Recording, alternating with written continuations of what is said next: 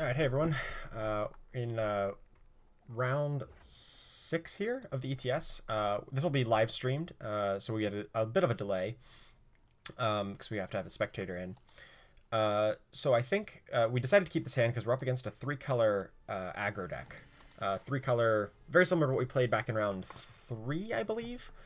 We decided to keep this hand because it has all of our colors sorted out. It's got 2 really good cards in it and a couple really bad cards. We don't really want these Channel of Tempests. I think I'm going to scry for a land on top, hopefully. There we go. The reason I didn't want to play the land on turn 1 was that if I drew a land, I wanted to scry any future lands to the bottom. I really didn't want to get up to 6 right away. I did want to get up to 5, though. But unfortunately now with drawing 2 Channel Tempest, I really want to get up to 8. So this will be a little bit rough if he has a quick start. Luckily his deck doesn't have very many quick starts, and he did redraw. So maybe he has a, not a terribly aggressive start here. That's a guy that will just slay. It's not the best thing in the world, but it's fine. It keeps the pressure off of us. If he plays like a Vadius here, that's not great. A Valkenforcer I can live with. We can catch that guy up in a harsh rule at some point. Well, there's no reason to... actually, I think there is. I think just to keep our life total absolutely pristine, there is a reason to spot remove that guy.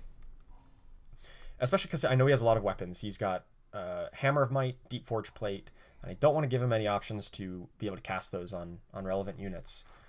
Or at least keep him off as long as possible until I can hit him with harsh rules. It's actually a really insane top deck. Not going to lie about that one. Let's just play the Waystone. Get our Aegis up.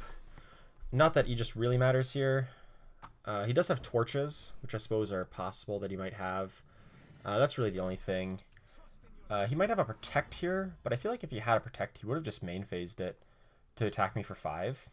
Or 6, actually. So let's just Harsh Rule. I doubt he has Protect. Yeah. Play Crest. This is lined up extremely well. Hell yeah, keep that on top. And we'll just Channel Tempest and a Channel Tempest, and that should win the game. We've got, plenty of removal. Alright, he sees where this one's going. That's fair. Alright, so let's hop over to the sideboard. We'll clone our sideboarded version, and we'll go and edit it. So, what do we want to do here? Well, obviously we don't need sabotages. Setbacks aren't even that great. Vision of Austerity is obviously no good. Island's Choice is good because it hits a lot of his things. We don't need Rain of Frogs. Azendel's Gift is no good. And honestly, I can probably cut a decent number of these Lightning Storms because he doesn't have too many things that die to it. In fact, nothing really. Let's just cut all but 1 here. Or I guess it's better to cut Setbacks, keeping the Storms, because they can at least pop Aegises. But other than that, this is a pretty good list.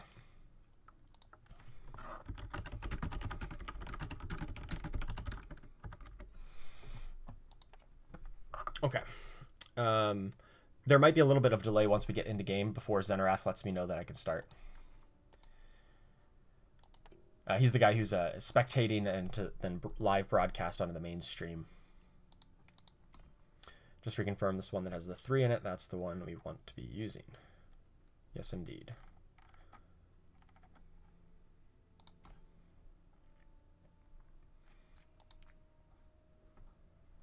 So overall, I think this is actually one of our better matchups. They're an aggro deck, but they're a slow aggro deck. They play a lot of hard-hitting 2s, 3s, and 4 drops, not a lot of 1s and 2s. And not a lot of charge units that, other than 3-cost guys. So our spot removal lines up quite well against their slower start. And they rely on Aegis units like Vadius and Shelterwing, but then we have things like Vara's Favor, as well as relic weapons like Duelist Blade, in order to kill Vadiuses as well.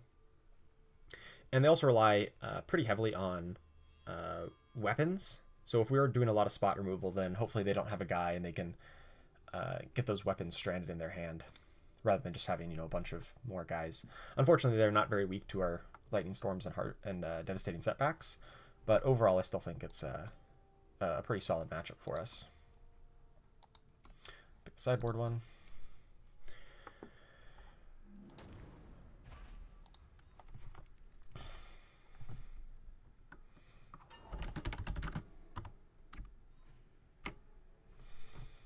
Okay, so this hand is not great.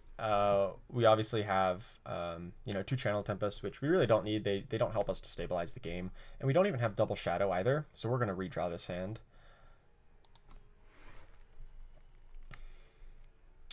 This hand is not a whole lot better. I actually had considered siding out the last word. Let me double check with Xenowrath. We can start. Or can we start?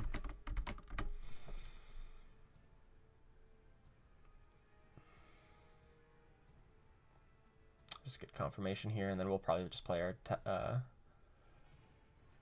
probably our Huru banner actually, because we do want to get Justice right away, or sorry, not Justice, Primal, so that we can Lightning Strike potentially on. Well, I guess since we're going first, we don't really need on turn 2. But I'll play this. All right, so if we can get to turn 5, we'll have a Harsh Rule. Death Strike's fine. I wish it was an Extract, but at this point, another spot removal will help to pop off an Aegis. We should be in pretty good shape.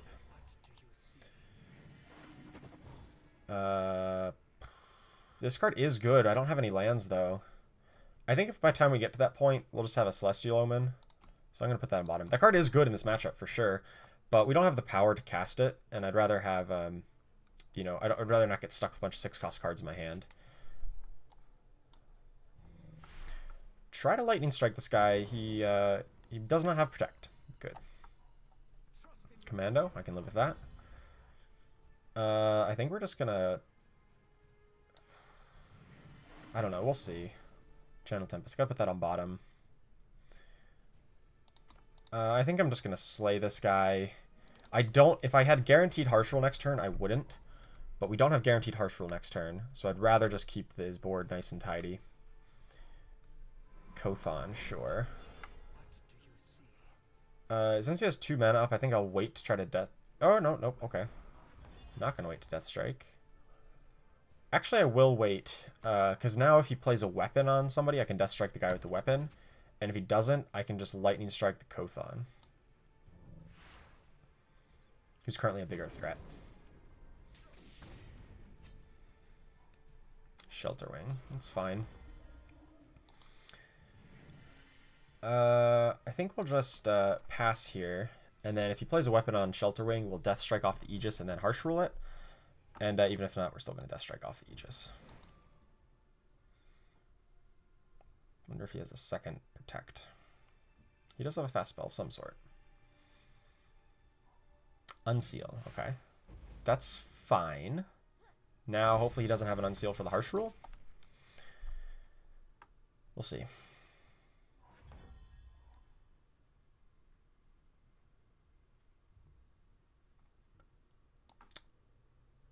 Yeah, I'll just Harsh Rule. Looks like he does not. Okay. He might still have Protect. Oh no, if he had Protect, he would have had a stop. So he does not have Protect. I guess we're only afraid here of like a Hammer of Might. Alpine Tracker. Interesting. That hurts, but not that much. I'm just going to use this to grab a Thunderstrike Dragon, and that should stabilize the board. We'll be able to cast it next turn. Champion of Fury is annoying because we're not... We get down to 7 here. We could still potentially lose to a big weapon, I guess. I guess I can just grab a Harsh Rule. It's probably our best bet.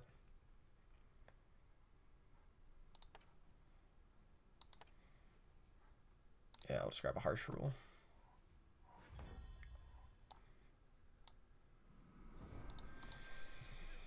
So this is a little unfortunate. If he draws an untapped power, I'm just dead. But if he doesn't, still alive. That's gonna hurt. We're still alive though. We're still fine. We're still at 1. Or no, actually he just kills us. We're at 9, go down to 6.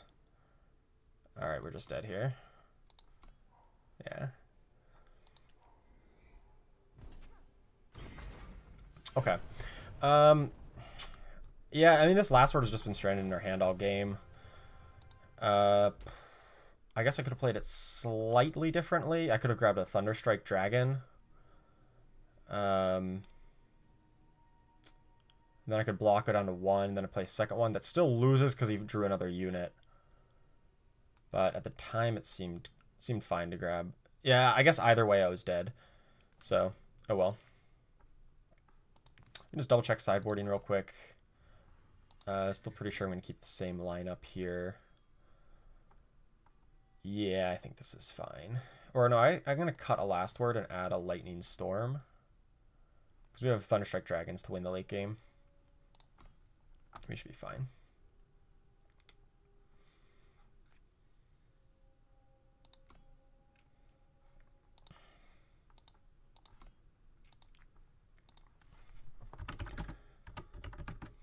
Oops. Ready?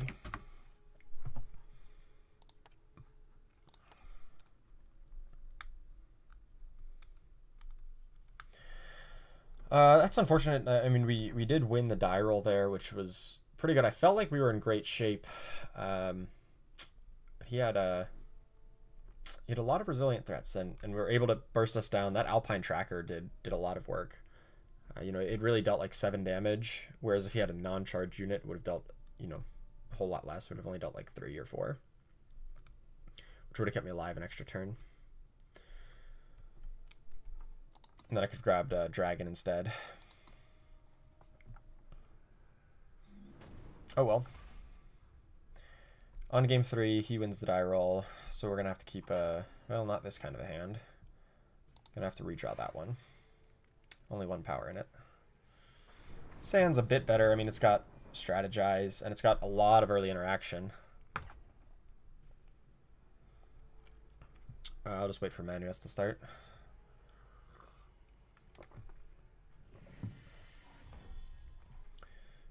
I think I'll just play tap land, yeah. Nothing much to decide here. Probably just going to strategize on 2, unless he plays, I guess he can't even play a Kothon, right? Plays a Champion of Glory? Okay. Maybe we just Lightning Storm just him while we can. Yeah, let's do that. Just do a good old 1-for-1.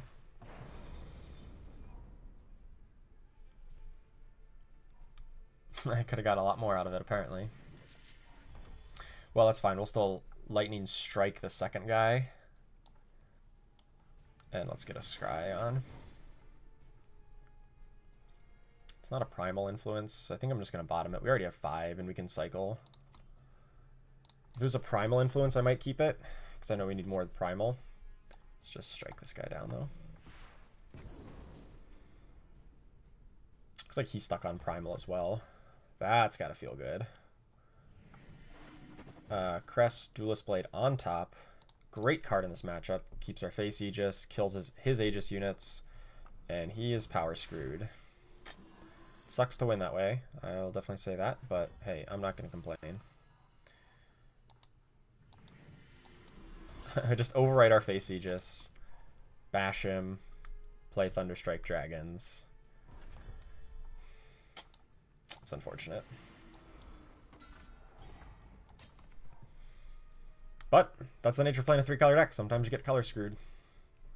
And you can't quite, you know, can't quite deploy all of your cards the way you want to. I mean, he finally found his power, but it's going to be way too little, way too late. He gave us 2 turns of freewheeling here.